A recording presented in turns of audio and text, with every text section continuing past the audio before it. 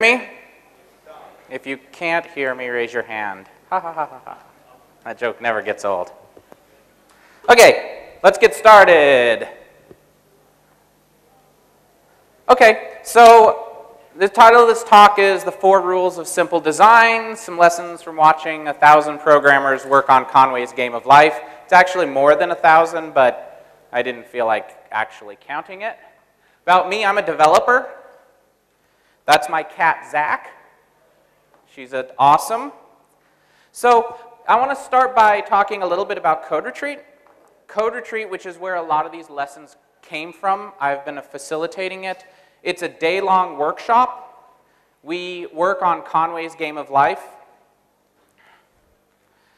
Basically, we do 45-minute sessions where we work on the problem, and then after every 45 sessions, we delete all the code. And then you start again. And then each session, we introduce new constraints like no if statements or no primitives across method boundaries, different things that let you practice. And then we swap pairs after every session. It's focused very much on low-level development skills. The goal isn't to finish the problem, but to practice trying out new techniques. We do TDD, iterative design, we pair, and we really focus on these 4 rules of simple design, which over the years I've started to come to accept as the core design principles for writing code and when you're doing refactoring. All the other principles tend to come from them. I've found that you can usually, just by following these rules, you can build up all the rest of the design principles, such as solid, etc. The original idea for Code Retreat happened in 2009. 4 of us, Patrick Welsh, Nayan Hajratwala, Gary Bernhardt, and me, we were at a conference complaining and bemoaning about the state of everybody else's code, which is a common practice for developers to do. From 2009 to about 2013, I ran these Code Retreats around the world, spreading it, meeting other people, having other people facilitate, and just sort of doing it. So every time I ran a Code Retreat, I would see usually about 20 to 30 people work on this problem in pairs. And since we swapped pairs, every day I saw about, whatever 20 times 5 is. Early on in the years of Code Retreat, the format was heavily influenced. Alex Balbuaca from Romania, J.B. Rainsberger, some other people had some really big impact on how the format itself evolved. We started this thing called Global Day of Code Retreat. It's a global event where we have Code Retreats running in cities all over the world. 2011, we had more than 100 cities take part, all on the same day. 2012, we had 150 plus cities, and then last year, we had our biggest yet, which we had 179 cities all doing the same workshop on the same day. So there's a lot of learnings from watching a lot of different people try the problem. And so this talk is really about sharing some of the design ideas that I've come up with, or not come up with, but realized after watching people try to work on this problem. It turns out that most developers there's about 3 or 4 or 5 different approaches people take, and so seeing it over and over again, I started to get an idea of some of the reasoning behind why they do that, as well as how to apply the 4 rules of simple design to improve the code. So this talk, I'm going to share some design lessons, just a little bit more talking, and then I'm going to open up Vim, and I'm going to start writing some code and showing you these examples. It's really about subtle design decisions. Some of the things that I'm going to be showing seem focused on minutia, and that's really what they are. They're not just these gross, don't write 100-line methods. They're really about very subtle understandings of design, aiming for the goal of being able to change your code more rapidly. Since the only thing that's constant in software development, the only thing that we actually know 100% for sure is that your design or your requirements are going to change.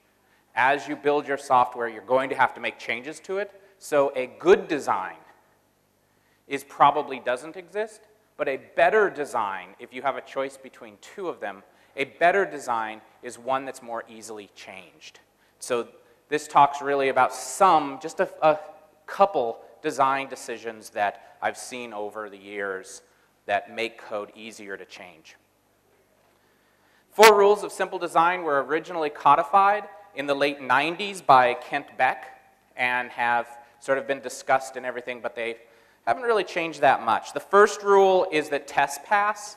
This contributes to your design because if you can't prove that your system works, it doesn't matter what kind of design you have.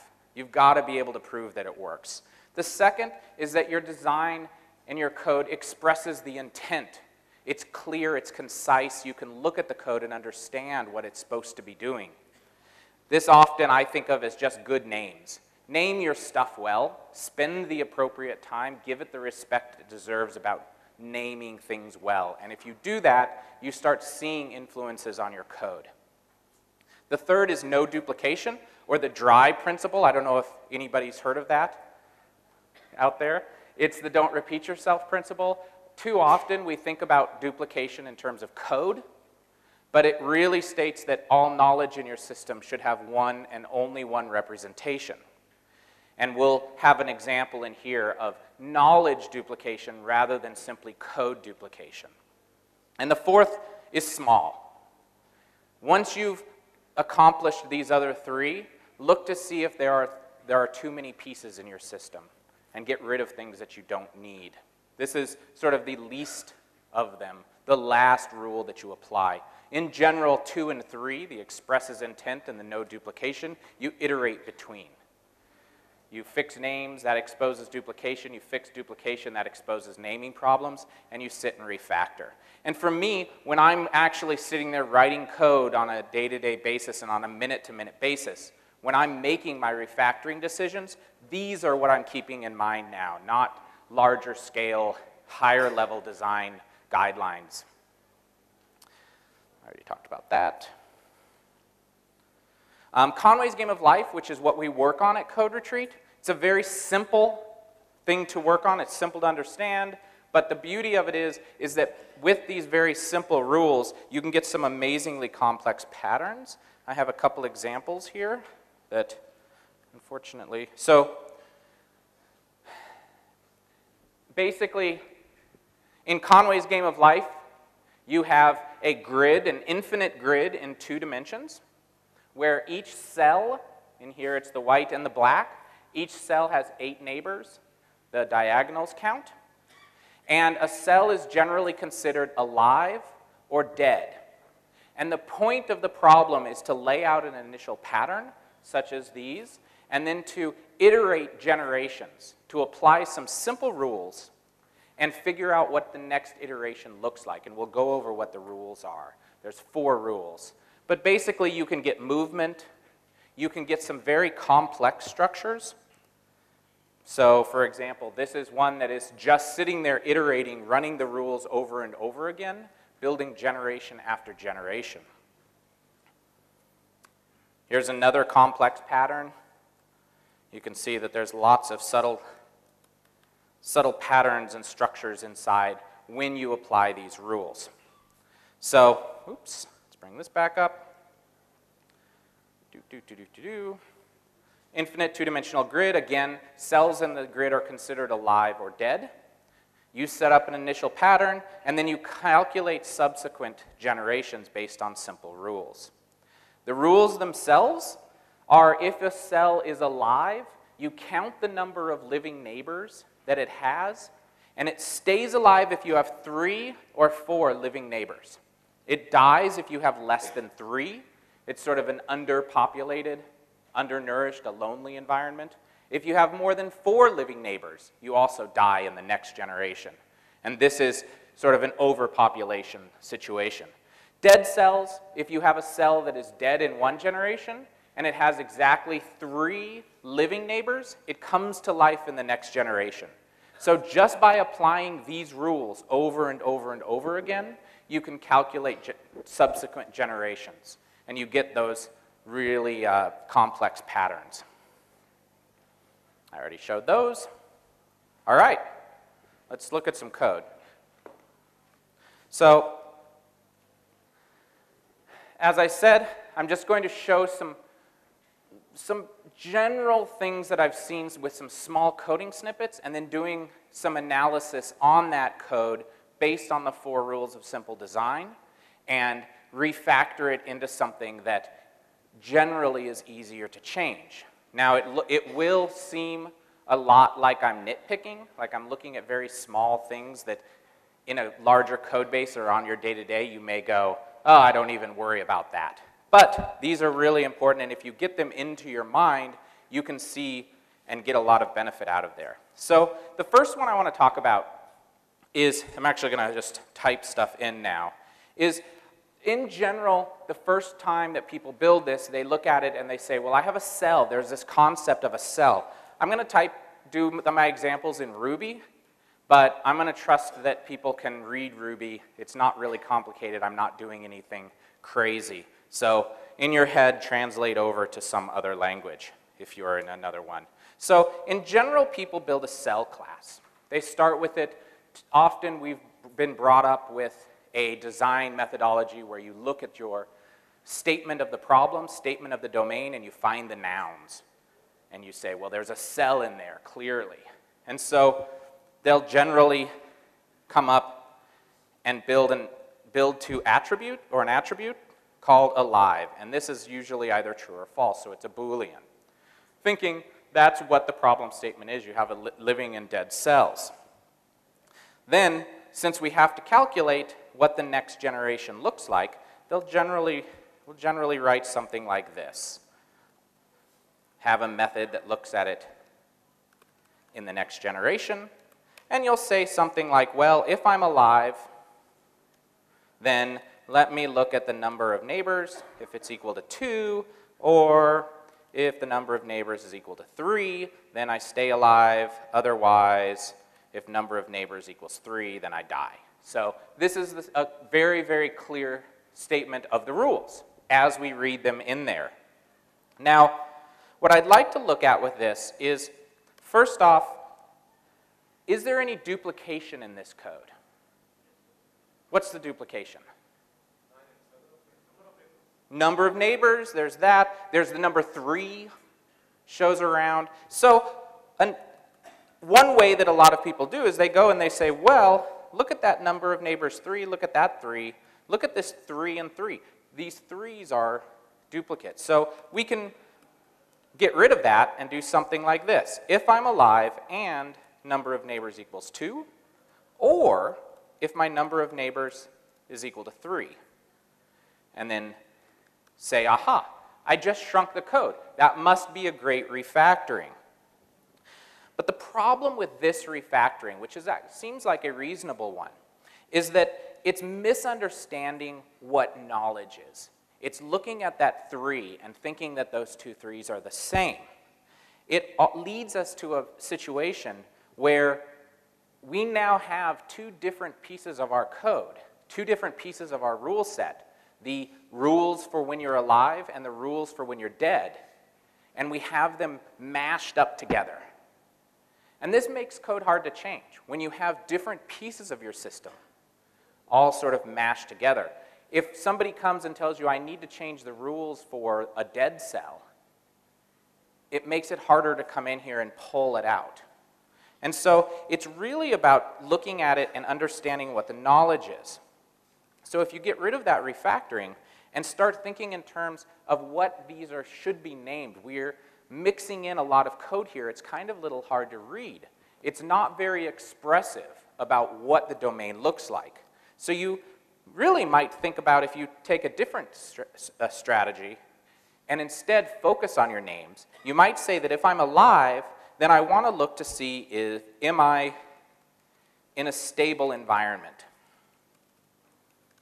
Pull that out to a method. You might also on this one say we'll call it a genetically diverse environment.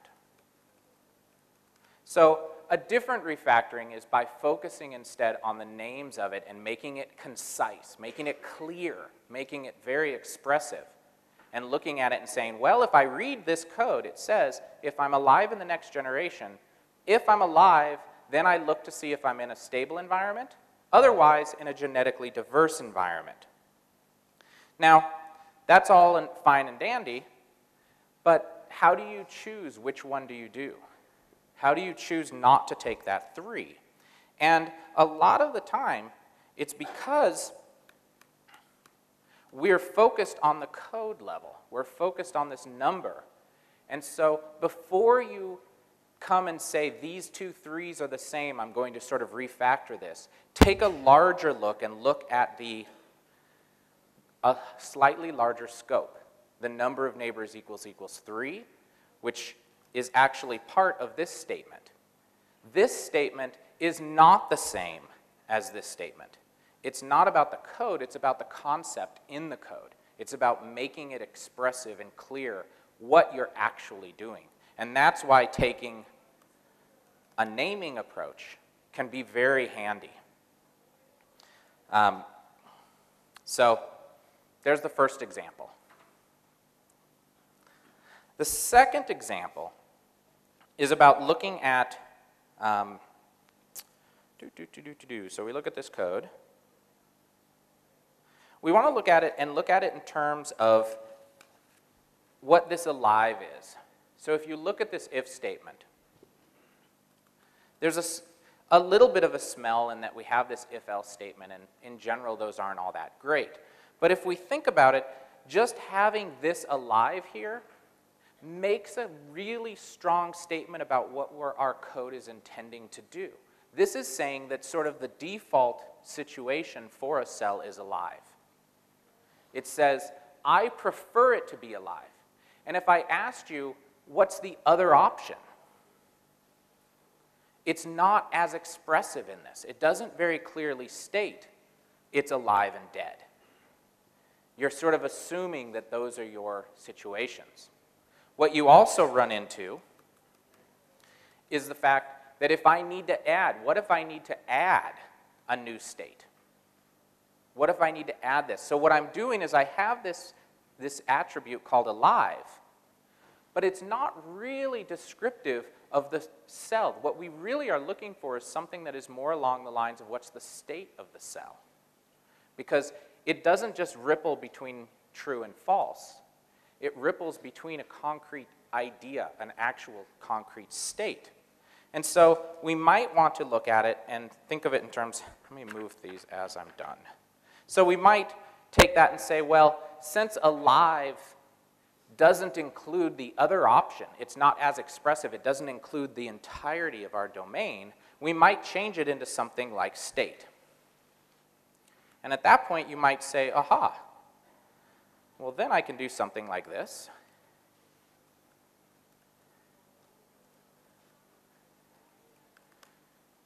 And that's a little more clear. It's a little bit more clear to look at that. I should have made this font a little bigger, too. I'm getting old with my old age. But there's a couple problems with this. One is that we're missing a default. We're still mixing up the algorithms. We're still mixing up the decisions about what do you do when you're alive and what do you do when you're dead. If we change one of those aspects, we then end up in the same code as the other one. So if we need to change something about alive, then we are in the same code that has to do with being dead. And that's a little bit of a problem because it's dangerous. It makes our code a little bit more fragile. Because if I come in and I add new rules to being alive, and it breaks being dead, often we run into that. I mean, I know I run into it a lot where you make a change somewhere, and it breaks something that's really unrelated. And so, coming into this, we're running into something that I term, procedural polymorphism. Ooh, is that readable? I'll just write it like this. Procedural polymorphism. So if you think about polymorphism is a way to either call a method or send a message to an object and to have more than one behavior happen. I can call a method, I could do something like generation, and it's not, it could be one of two different behaviors. It could be one or two different algorithms based on this thing at the top, this alive and next generation. And so what we're doing here is we're taking a procedural technique and we're applying it in an object-based or an object-oriented language. So it's not in and of itself bad, but it does have the potential to cause problems because procedural polymorphism tends to tightly couple the different branches together. I don't know if you've heard, there's a lot of times people bring up this idea of, don't use if statements or don't use branching. And this is really what they're talking about, is being able to make your code very single purpose so that when you do change it, it's easier not to break other things. And so the technique that I tend to use is one of my favorite words in the English language, which is reification. What reification means is to take concepts and move them, elevate them into existence. Is taking a core concept in your system and making it a first-class entity in your system. And the way you do that a lot of times is look at the actual branching conditions and think about what they represent. So the state equals alive represents a living cell. State equals dead represents dead cells. And so whenever you find yourself in a situation where you have this procedural polymorphism, where you have if statements, a good way to get around it is to elevate them into types.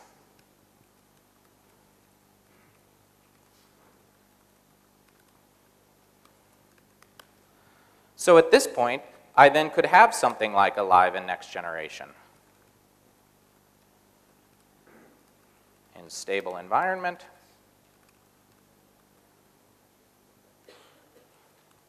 genetically diverse environment.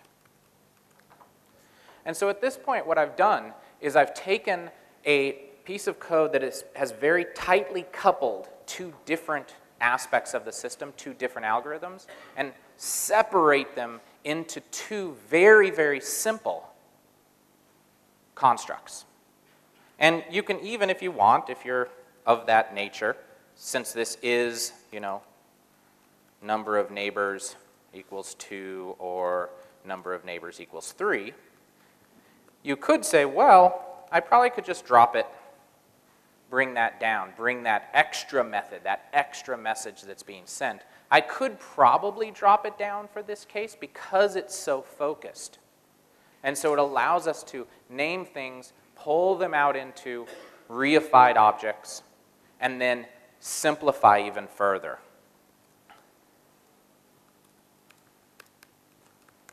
And so at this point, I now have taken procedural polymorphism, a if statement-based branching, and moved it into type-based polymorphism. So this is now type-based polymorphism, which I will go so far as to say is the preferred form of polymorphism for object-based languages. A side benefit of this is if you study the solid principles, the single responsibility and open close and Liskov and interface segregation and dependency inversion, this one actually better satisfies what's called the open closed principle, which states that a system should be open for extension, closed for modification. This says that if you want to change your system in some way, adding new features, it's best to add code, add new structures, than it is to change existing code. Because once you have code out there and you've tested it and it's working, the worst thing that you can possibly do is to change it. Because then you have to retest it, refigure out if you've broken anything. Whereas suppose we have a third type. We have something like a zombie cell. And it has some sort of rules. At this point, I can simply add new functionality to my system via extension, via adding a new class. And so this really does come into play, and it's very, very nice to have. So that's another type of thing. It gives you a good way. The other thing to look at is it gives you the opportunity to start looking at these names a little bit better. If you look at the domain, if you look at this game of life, it talks about living cells coming to life, and it talks about dead cells coming to life and living cells staying alive. It doesn't really talk about the implementation. Alive and next generation is much more closely related to the implementation of the system, where you're going generation to generation, rather than the higher level concepts that are in your domain. So by taking these out, we can do things like, let's give it a better name.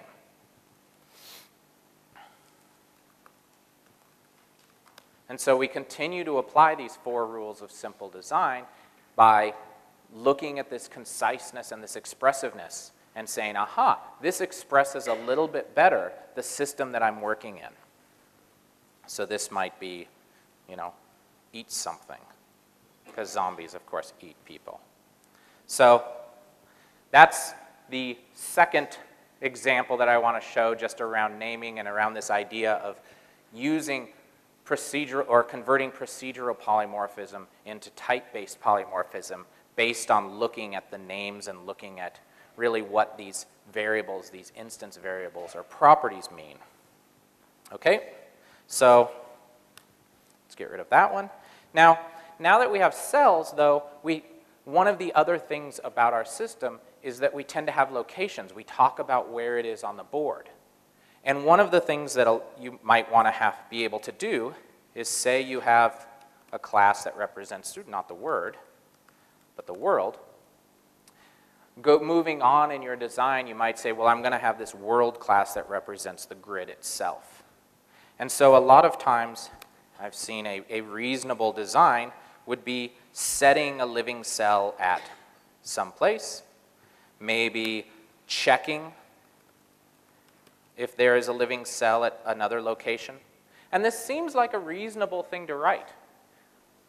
The world may be a bad name for the class, but we won't worry too much about that. So we've probably written things like this.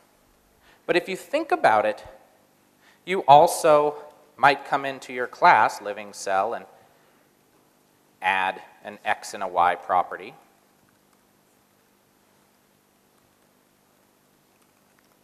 And say, okay, well, cells have this XY value. They know where they are on the grid.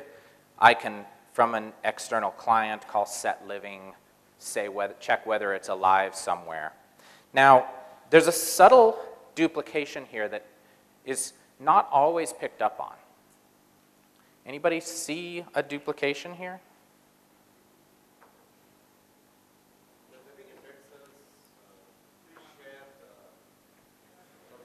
They share the location, that's something.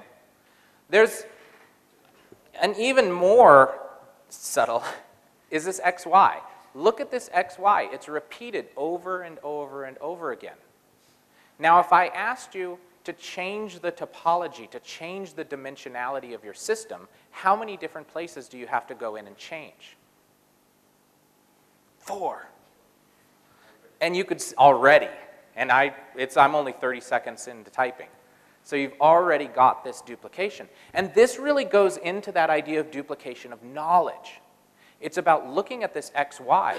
That XY is a very concrete case of knowledge of our topology, knowledge of what the grid looks like, knowledge of where we are.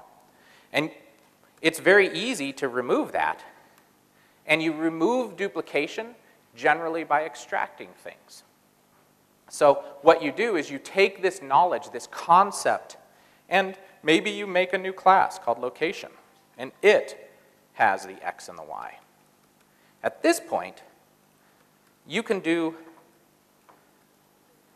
basically are just passing locations around.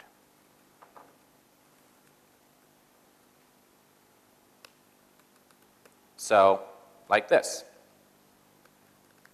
Now, if I ask you to change the dimensionality, change the topology of your system, How many places do you have to change it? Just the one. Nobody else really cares about it. And I'll repeat again, these are very subtle. These are sort of things that in your day-to-day coding you might go, well, this is just taking it to the extreme. And it might be. But how many times have you gone in and had to make a change, and it should have been a very simple change, and then find that you have to repeat it over and over? And it doesn't take that long to extract it. I don't even have fancy refactoring tools like you do in C# and Java. If you were in that, it would be even simpler to do. This again relies on this concept of reification, this concept of taking a piece of knowledge, a concept in your system, and creating a real thing from it, creating something that you actually can see and feel. And another thing is location is such a core part of this system. We're going to have neighbors. We have to figure out where things are relative to each other. And yet, it's so easy to just go, I'm going to pass X or Y around and not make it into a core part of your system. We can also, if we wanted to, approach this problem from the concept of naming. X and Y are awful names. The fact that we know that we tend to think of them as like row and column is entirely convention. It's entirely our language. Nothing says here. So if I looked and said X, Y, which one's the column and which one's the row? You wouldn't necessarily know. You might not have to care. But just from a naming perspective, I would rather my method actually be explicit about what I'm doing. I'm setting a living cell at the location. And so you can come in here and deal with it just from a naming perspective. Now, what this would allow you to do is if you had an instance of the object, you might pass it a tuple. And what that does is by taking this and making it a location and giving it a better name, you're taking the duplication. You're taking that concept, not the duplication, but you're taking the concept that is poorly named in your method signature, and you're pushing that poor naming up your stack a little bit. And you can continue to do that up and up and up. And eventually,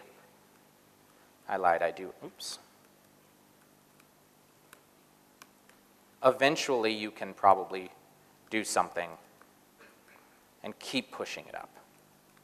Eventually you end up saying, oh, well, I clearly need some sort of duplicate or some sort of location concept here. Okay, so this is a really important one, and because of the subtlety of this understanding that duplication and the dry principle is about knowledge in your system. It's not necessarily just about the fact that there's code. So we talked about this duplication as well, where we have both the living and the dead cells have the X and the Y in them. Now, one thing you might want to do, and unfortunately I see a lot of people doing this, is moving this up into a base class. And I'll just say one thing. For the love of all that is good and holy, stop using base classes. Stop doing inheritance. And that's a whole nother talk as to why. Instead, let's look at the solution of this from, we do have duplication here.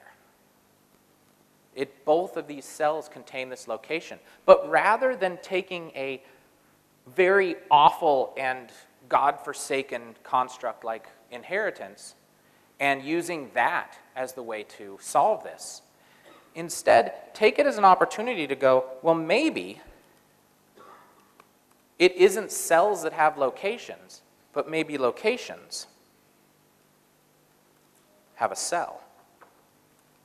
What is the cell? We already, when we built our cell in the past example, we had the cell responsible for the business rules about whether it continued on in the next generation or the previous generation. So if I have this cell with a method called stays alive, and I also have this, where it has, how many different things is this doing now? It's keeping track of where it is, as well as keeping track of business rules. This tells me that the cell is sort of, what's the meaning of cell? Is it a good name for it?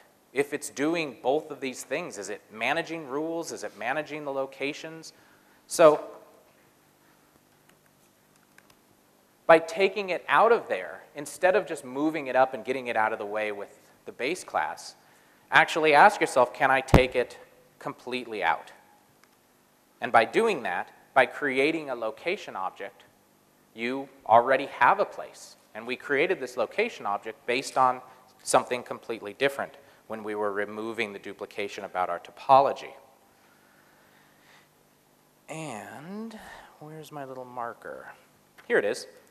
The other really nice thing about this is that oftentimes you might have one of the things that we kind of need to do is have a method. One of the things, if you looked at what we had, this is probably a method we need. Part of the game, part of the rules of the game have to do with counting the number of living neighbors. So it makes sense that you would have a method called give me the neighbors for this. Now, where does this method go? Does it go on the cell? Does it go on the world? We have our XY, so we're not yet building that. Because, though, we had extracted out this location object, because we had reified this concept into our system, we have something that I call a behavior attractor. If you start moving through and very aggressively reify concepts in your system, take those XYs, find that duplication, and move them into real parts of your system, you end up with a lot of classes that are exactly fit in your business domain. This location is a really strong aspect of the rules. It's a strong aspect. Now, it just came to life because we were eliminating some duplication. It came to life for something totally different. We were isolating that XY, the knowledge of the topology. But down the road, we end up wanting to look at what the neighbors of a location are. And when you think about where to put methods, there's generally two ways that we do it. Generally, when we make decisions about where to put things, we either go, where is it closest to my data? Or more likely, what code file do I have open right now? You laugh because it's true. I laugh because I've done that many, many times. But when you are pulling these real concepts out, very, very often you find that you already have a concept, a class that is accepting of that method. It's clear. If I came to somebody and said, look, I have this location object, I have a world object, and I have a cell object. Where should I put something that talks about neighbors of a location? The location object. So you end up with, oops, bye. You end up with these classes that when you have a new behavior, they're sort of just attracting them. They're like, come on, I'm the place to do it. And so these are what I call behavior attractors. And you see them a lot around this. You really do start to see these pop up in your system a lot. Okay. Okay. My last example. Throw these down here. 1 second. Let me pull up my clock real quick. Oh, look. Oh, thanks. I actually threw them on the ground, but I didn't throw them angrily enough. Okay, another thing about naming is I haven't talked anything about testing, and of course, you all aggressively write tests for your code, right? So one of the things is I'm going to give you an example of a test. So when you first start, you might say, well, I'd like to start at the world and talk about adding cells to the world because I need to set up my initial pattern. So you might be like, test, a new world is empty. That's a reasonable test name. So I can come in here and say, give me a new world, and then assert that my world's living cells, and let me count them, is 0. And we put the code in there, return 0. We write a new one, test. A world with a living cell is no longer empty. So we might go here, and let's say set living at, let's create a location object. I wish I had time, I would talk about why I dislike that, but we won't. And then we go on when we implement it. But when we talk about test names, we talk about how our test names really should be describing the behavior of our system and less about the low-level implementation. And I kind of did that here. I said, test a new world is empty. Test a new world with a living cell is no longer empty. That's really kind of talking about how the higher-level behavior aspect of it. We don't come in here and say, def test the count of living cells of a new world is 0. Hopefully, people wouldn't write that test name. Instead, you do this. But look at the code that's in there. There's no symmetry here. So we are saying that the world is empty, but we're actually calculating world.livingcells.count. We're not letting the test name influence our API design. One of the things we talk about with TDD is that it's a design methodology, and one of the aspects of how you can do it is by writing your test name, putting the effort into the test name to make it good and make it really descriptive of your behavior, and then we write our code to reflect that. The writing of the test name is our first sort of thought around it. And so one technique is to take your test name and actually use that to reflect it in the code itself. So we would want to maybe write, is my world empty? Our test is our first consumer of our component's API. So by being clear about our behavior and then letting the test name dictate what the API looks like, we're letting the client of our API, the client of our component, dictate what the API is going to be. And I would put forward that this, I would also put forward that I wrote this wrong.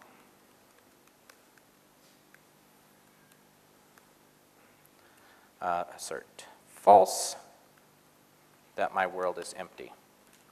And so by really taking the test names, which we tend to put a lot of effort into thinking about, what are we describing, and having it directly reflect in the code that we're writing, we can build up nice APIs.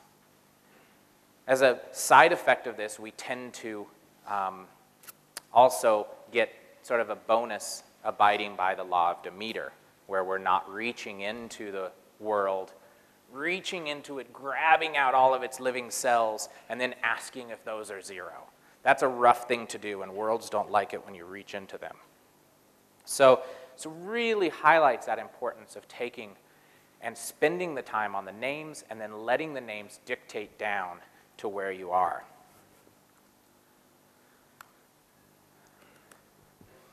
I'm out of time. That's just a couple examples of things that I wanted to share that I've seen over the years that a lot of people over and over again tend to do when they're coming up with a situation. I think that as I've looked at these, I see these a lot in my own code base.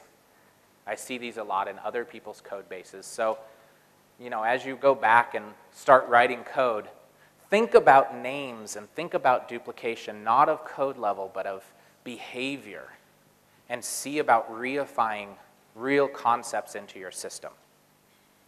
All right, with 26 seconds left. Thank you very much.